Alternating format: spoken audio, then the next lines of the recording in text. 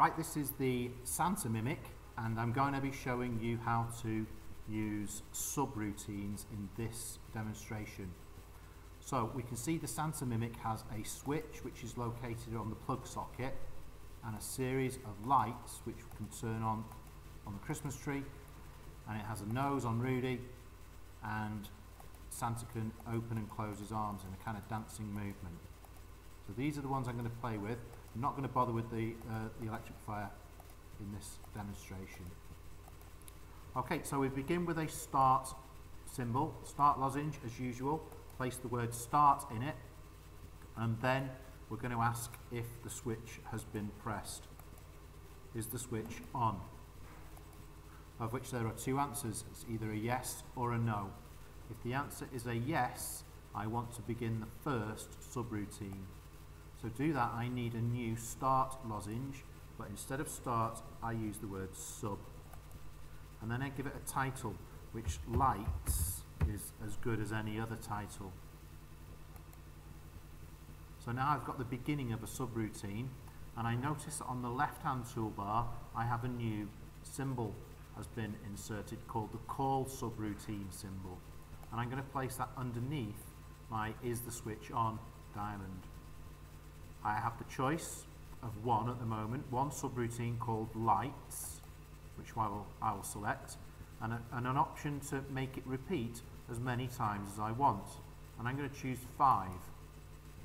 So it's going to make this subroutine work 5 times for me. So now I can write my subroutine, which is a simple output, and I'm going to have the lights 1, 3 and 5 on at the same time, so off 2 and 4, and I'm going to make that delay for 0.1 of a second, and then I'm going to swap that over. So I'm now going to be using off, off, off for 1, 3 and 5, on for 2 and 4. You can choose to do yours however you like. Delay 0.1. So that's almost finished. A subroutine always needs a stop sign at the bottom. That's what it's there for. And that means it's a complete subroutine, and it will go back to the main program once it's run through. And it will need to run through 5 times before it will jump back to the main program. So is the switch on? Yes. Go to subroutine lights. Is the switch on? No. Go back to the beginning. Now I'm not happy with just one subroutine. I want Santa to dance. So I'm going to add a second subroutine. And I'm going to call that subroutine Santa Dance because it seems appropriate. And I'm going to write simple subroutine that repeats 5 times. So sub Santa Dance times 5. So the first thing I want to do is I want the lights on the Christmas tree to go off, and then I want the nose on and Santa on. Ignore the fire. I'm going to delay that 0.1 of a second,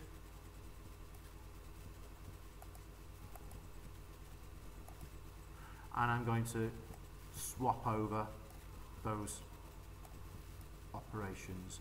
So keep the lights off, but this time the nose off and Santa off as well. Delay 0.1,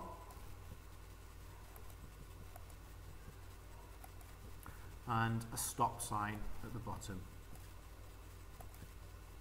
A little bit of wiring up's required.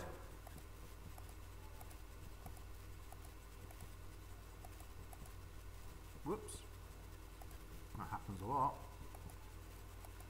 And finally, I need to make sure my program doesn't end without a instruction.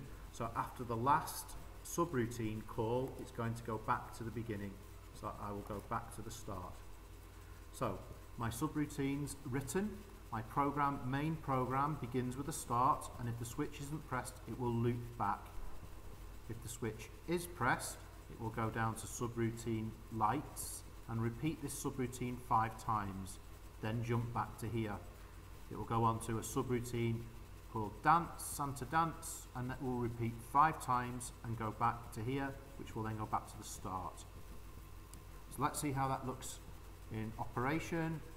I'll just make the mimic a little bigger. Press run, and nothing happens because it's stuck in the loop. I now press my switch, power it up. 5 lights twinkle. Santa dances Rudy's lights on his nose. Looks good. And that, ladies and gents, is a subroutine, or in this case, 2 subroutines.